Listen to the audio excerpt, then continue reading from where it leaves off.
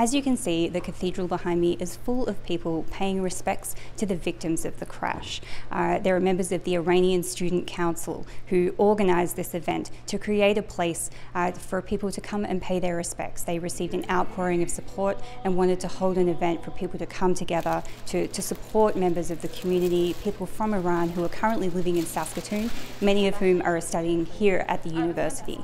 I spoke to some of them earlier on today.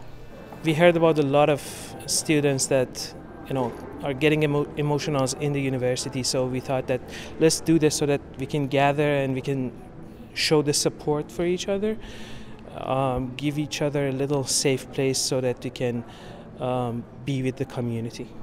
One of the people who was killed on the plane was Marzia Farutan, and she had a connection with the University of Saskatchewan here. She was a student at the University of Waterloo, but actually her research was being sent back to Saskatchewan. She was contributing research to a program here called Global Water Futures, and her director yesterday paid respects to her, saying that she was a passionate and brilliant researcher. And it's something that I think all of the people we spoke to here today said that they do have some connection. They know someone who was either killed in this crash or lost a family member, and many said that they just they feel it could have been them. They visit Iran on a regular basis, and it's just it's difficult for them to know. They can relate.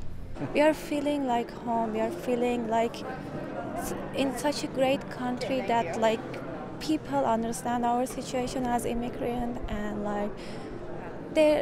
we can share our feelings with them. That's great for us. And just I want to say thank you, Canadian. Even in this tough situation, we should be hopeful to the future, and just we should be hopeful because of our kids. There are city councillors here tonight. Mayor Charlie Clark is part of the crowd inside the cathedral. Musicians will be playing Iranian instruments as part of the tribute. And I think it's clear that this tragedy is being felt around Canada, and Saskatchewan is no exception. Alicia Bridges, CBC News, Saskatoon.